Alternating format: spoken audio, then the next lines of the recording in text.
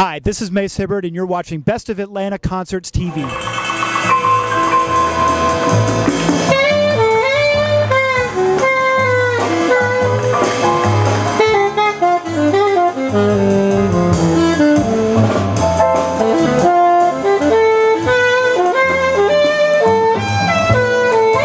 We had fun today, that's for sure. Is this your first time playing at the Atlanta Concerts? No, I actually played, I'm going to get the year wrong, but it was probably 2007 or 8. It was the year it was right next to Georgia State in that park.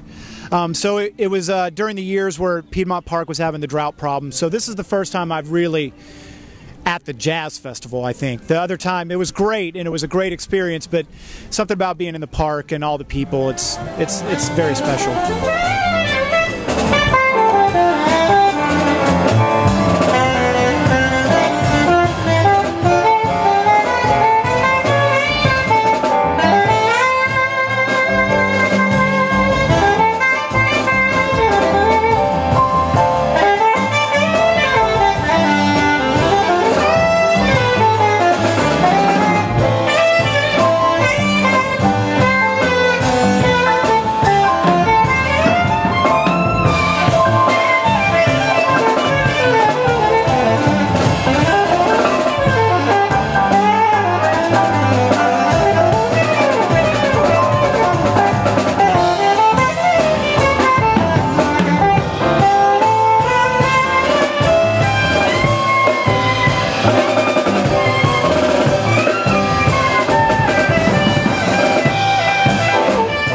My plans are to keep trying to make the best music I can, to be honest. I've got some ideas for some projects. I'm obviously going to keep the quintet together with Melvin and Lewis and the guys, and we'll keep working on some new material and put out an album at some point. But I have some other side projects with some other musicians in town that I don't get to play with as much as I'd like to, that we're going to start trying to put some stuff together and see what happens. And hopefully by working with other musicians, it'll also help my band kind of grow and expand because, you know, more experiences and more musical experiences.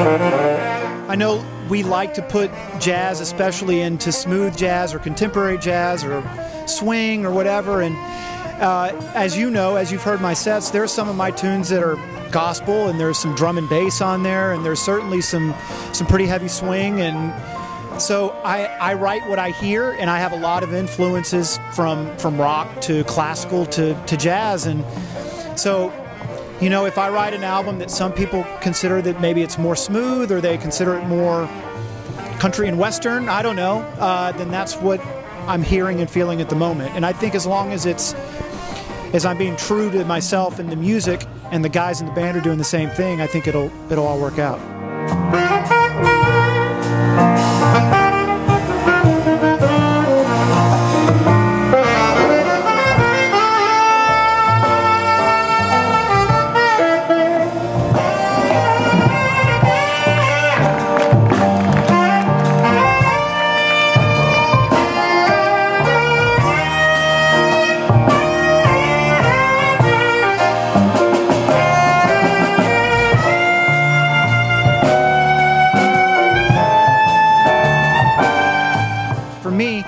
I can only write music that I'm hearing at the moment and that I'm feeling at the moment. And if I forced myself to sit down and write a mambo, then it might not be as authentic to me as if it just kind of came out of practicing, or I played a gig with somebody and they played something. I was like, wow, that's really interesting. That's inspirational to me. I find it hard to write music sort of when I'm told to, if that makes sense. I have to find inspiration from many things. I mean, it can literally be anything.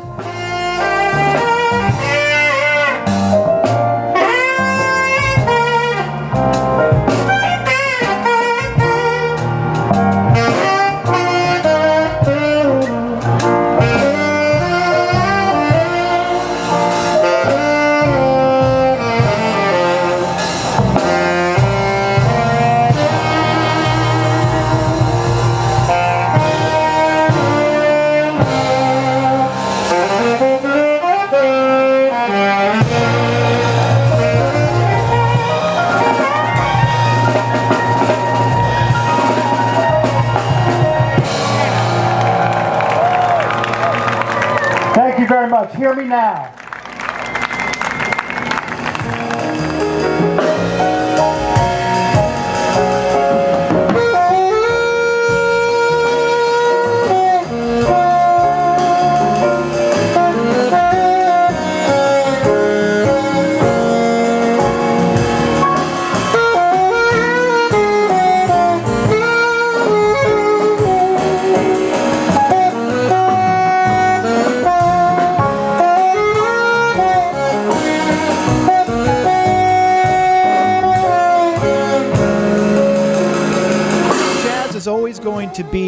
People are always going to worry about jazz.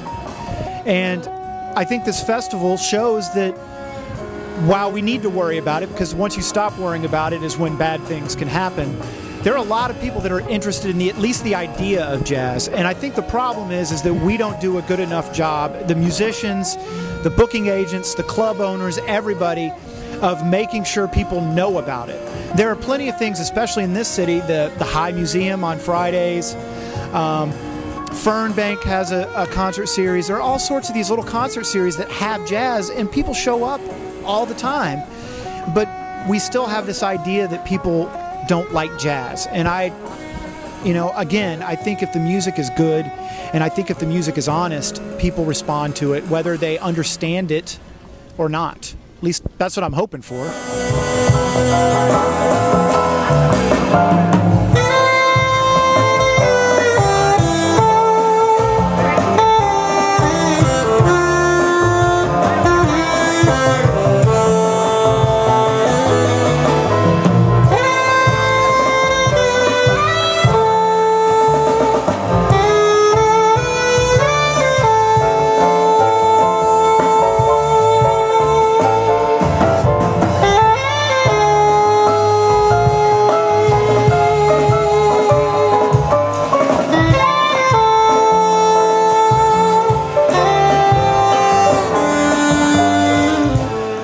By playing this festival, I gained 5 fans or 10 fans that will actually go to my website or buy my record and then try to come to Churchill Grounds or come to the High Museum or come to Cafe 290 and see me, then this is a success.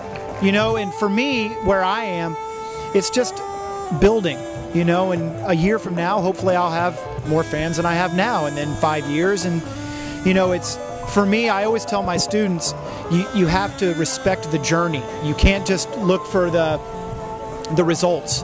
And we talk about it in terms of practicing in music, but I think in terms of career, that's important too, is you have to understand that it's a process, and there are things that you can do to help that process, but you also sometimes just have to be patient and just let it happen. If I had played the festival the year after I moved to Atlanta, I don't think I would have been ready, or the music wouldn't have been as good, or I wouldn't have been as comfortable. I think these things happen when they're supposed to happen a lot of times.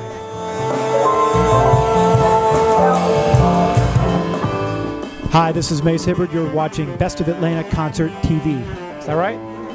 I'll do it again. Take 2. Best of Atlanta Concerts. Best of Atlanta Concerts TV. Best of Atlanta Concerts. You're listening to Mace Hibbard, and you're watching the Best of Atlanta. Is that right?